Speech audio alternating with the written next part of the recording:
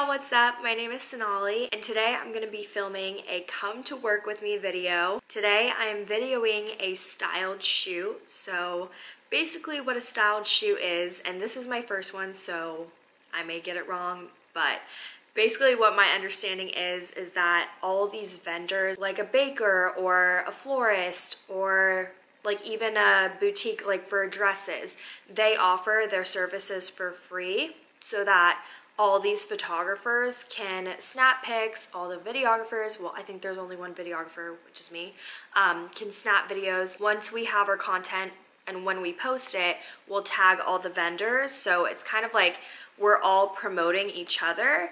So that's kind of my understanding of it. I may be totally wrong, but photographers actually have to buy into this styled shoot. I'm not really sure the exact price because I'm actually doing the videography for free, but maybe it's just for photographers, or maybe they didn't have a videographer so they decided that I didn't have to buy in. But I'm trying really hard to get into the wedding industry, and I feel like this could be a really great place to start.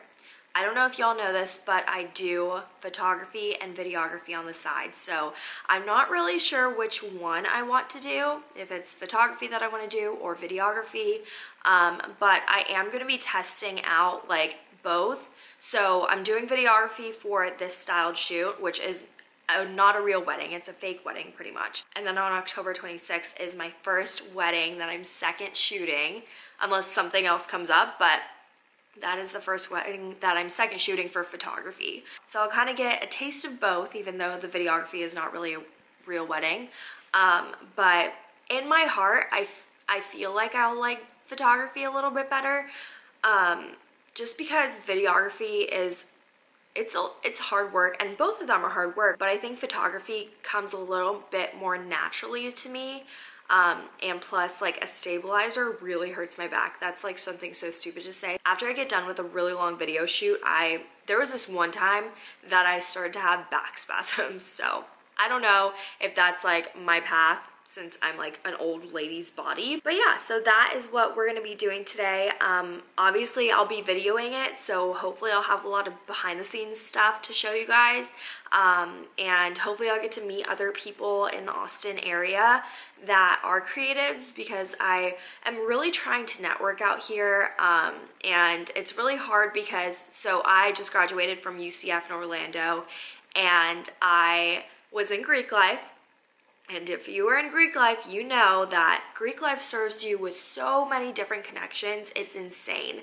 And honestly, my senior year, my last semester, I was getting hired so much because of all my connections and how I built my name and my reputation and my career there. So it kind of sucks coming to a whole different state and starting over with your connections and just your career, especially because this career is based off referrals, based off connections. So it has been very tough for me to find clients. I actually just joined Thumbtack, which is a platform that allows photographers or painters or carpenters to find clients easily. So basically if you say like, I need an engagement shoot done on this date, like I'm looking for this price range, and then I can see it and be like, okay, that's too low, I don't want to do it. Or I can say, that's perfect, that's what I charge, this is how it's gonna be. And then basically from my end, if they respond, I get charged like a certain percentage, I think, of the quote that you quoted them. So it's kind of annoying because most of the time, like they'll reply being like, oh, like I would love to see more work, or like what day are you available, and then it just falls through and they don't actually hire you, so you paid pretty much for nothing. It's honestly kind of a gamble, and I'm kind of slowly stopping using that app just because I feel like it's, I don't know, it's kind of getting a little high on my budget, but I'm trying to find out other ways that I can advertise over here. I did majority graduation shoots at UCF, and I love graduation shoots, so I'm trying to do that and like Greek life stuff, but I don't think that the Greek life here understands, or like, I don't know, I don't think it's very important to their chapters to like have videos for bid day or like really nice photos for bid day. I know that was like something really big at UCF, or at least for my chapter. We always knew we wanted a really good videographer and photographer, so we always budgeted for that. But there are some chapters that don't really care about that kind of stuff. So that's kind of what I'm dealing with right now. But I am really excited for the shoot because it is literally my first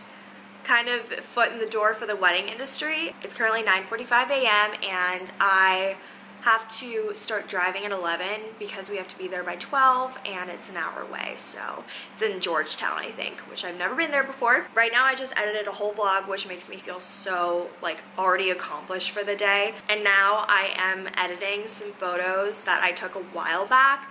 I'm just gonna re-edit them and post them on my productions account because I realized I haven't been posting lately and I feel like I just need to like post at least every other day. But it's hard because, you know, since I'm not shooting things here in Austin, it's like content that's like irrelevant, not really irrelevant, but just content that I've taken so long ago and I just want new content. So it kind of sucks that I have to like reuse my content because I've already posted this shoot, just not these pictures. But if you guys want to, and I would really appreciate if you did, follow my productions page. It's just Sonali Productions, and I will have a link in the description box below so you guys can see my work, my videos, my photos, and all that. I'm gonna do minimal makeup just because I am meeting like different people and new people, and I want to make a good first impression. So I'm gonna be using this Makeup Forever HD stick. It is the best for just like a fast makeup application, so you don't have to spend hours just like blending in liquid foundation. I feel like usually photographers and videographers wear black a lot, but I'm in Austin, Texas, where it's 100 degrees, so I feel like that may not be the best choice. And I was looking on the Styled Shoot Facebook page, and she said like photographers and videographers can wear whatever. So I might wear like jean shorts and like a tank top because I really like, I'm not trying to sweat too much, but that's definitely inevitable here in Texas.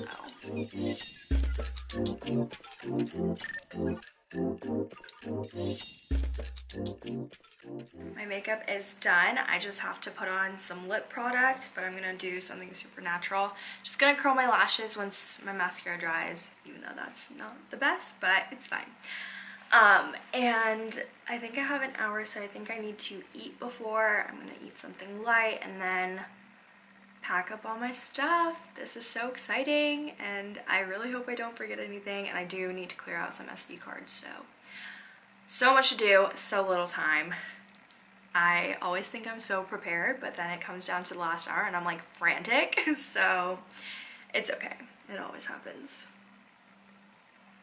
Alright guys, turning my stabilizer on for the first time in so long. With my new camera, I don't know if I told you this, but I was on a Canon and now I'm switched fully to Sony. And I actually did do video with Sony because I had a Sony a5100, but I got the a7 III, which is very exciting. And the stabilizer is the Icon EC1 Beholder. And I honestly really wish I had the money to get the Ronin S, I think it is, because now that I have the Sony a7 III, it is a little bit heavier, and I want to use like heavier lenses on it.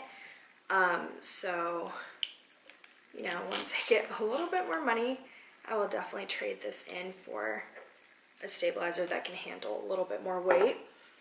But for now, we'll just have to work with it.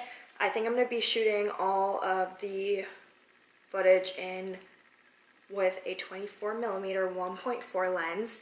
This is a G Master lens. I've been looking at a lot of wedding videos, and most of them are wide shots with like bokeh in the background, so I think this lens would be perfect for that. I just got the 35 1.2 though. I really wanted to use it, but it is way too heavy for this stabilizer, so unfortunately I couldn't. But I wonder if I could like snap some photos, because I would definitely use that lens if I can. Okay, I think we got it stabilized enough. I think we're good to go. So this is my camera bag. It is a Manfrotto camera bag, and funny story, it was actually my dad's, but it was sitting in his closet and I saw it and I was like, Daddy, can I take this? So he was like, yeah, sure, whatever. This is kind of my first time really using this backpack, but it definitely seems very sturdy, and cushioned if anything like drops, you know, I think it'll be totally fine. So just in case, I thought I might as well bring both of my other lenses. This one is the 50 1.4 and it is the Zeiss lens. And this one is the very, very new Sigma 35 1.2. So like I said, if I get a chance to shoot some photos, then I'm definitely gonna switch to the 1.2 lens. So I'm gonna pack those. I honestly haven't really gotten to know this backpack, so there's so many pockets, I like don't know how deep they go and stuff like that, so shall be interesting figuring it out. So I ended up changing into just a black tank top just so I could be a little bit more uniform, but I am going to head over there. It is actually a 45-minute drive. I didn't need anything, but I did pack a Belvita. The girl who kind of put this all together said that there would be snacks there, so I'm not really worried. I'm not hungry for some odd reason. I'm like really not hungry, so I don't know, I thought I would just wait until I am. I got everything. Hopefully I didn't forget anything. I'm a little nervous, and I brought my computer too because I don't know when we're gonna be able to get out of this shoot or like when it's gonna be done, and I'm a little worried that we're gonna be done when it's traffic time, you know, like 5. So in that case I might stay and just work at a Starbucks in the area, but like also I feel like I should come home and cook dinner. So hopefully we'll get out a little bit earlier just so we don't have to sit in traffic, but we shall see about that.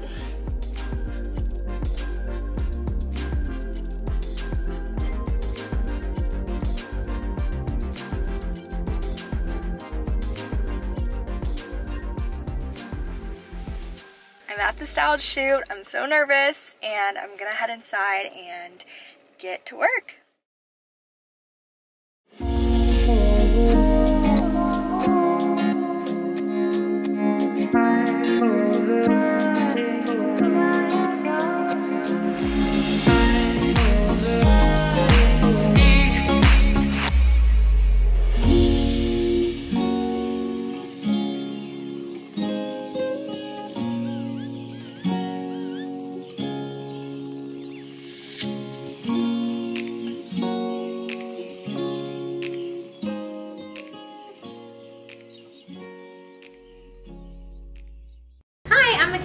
With the More the Merrier. And I'm Anastasia from Wild Stack Photography, and right now we are at a styled shoot that we are working together in hosting. So normally I host these styled shoots for local photographers or photographers that are coming by from nearby cities so that they can create more content for their portfolios if they are just now looking into getting into wedding photography without that high pressure of experiencing an actual wedding in real life. I know it could be frustrating the first time you ever experience that, so starting off with getting that feel for things while still having all the time that you need to be able to get those photos are what we try to achieve here at our local style shoots. And the name of our style shoots is Wild Stag Style Shoots. It's pretty straightforward. I usually hire Michaela. She's the only planner I tend to go to, so she's amazing. She really makes everything come to life. Stop. And, normally these shoots can have like stations and rotations and such, but I try to keep mine a little bit more laxed, more cozy for photographers to really get their one-on-one time with the models, with the detail shots. That way they don't feel rushed, and everything else is just more of a casual atmosphere too. And it's really nice for each photographer to be able to bring their own mood boards, and they want to practice this shot, they want to get the lighting right, so for their next actual wedding they can really nail it the first time, and they're not having to make the bride and the groom miss the whole cocktail hour or take them away from the dinner. So it's nice to kind of practice and, you know, tilt your head a little bit to the left, a little bit more, you know, those kind of things until they get it just right. That, and being a wedding photographer, there's a whole lot to it, and so getting that chance to be able to have that content on your portfolio when you're just starting out is amazing, because yes, you have to have people skills to be a photographer, yes, you need to know the mechanics and the techniques and such, but how are people going to hire you if you don't have that content? Right. And so we try to give people that content so that they could use, and they could also provide to vendors so that they can also have that for promotional use as well. So how to get involved with the style shoots, with my style shoots, is I have a Facebook group, which is probably the easiest way to join. It's public for anybody. I post all of our events there. I try to make sure that everybody gets the announcements. I post lists of everybody that's involved so that everyone can get the credit. Normally, on average, I will list the tickets for photographers to join as $50. It depends on the venue. If the venue's a little bit more pricey, the highest we have gone is $100. And all of those ticket costs go straight to paying the vendors off, paying for the materials, paying for the florals and such. So it's really a great experience to meet other vendors, because normally the vendors are real life wedding vendors that have their own business as well.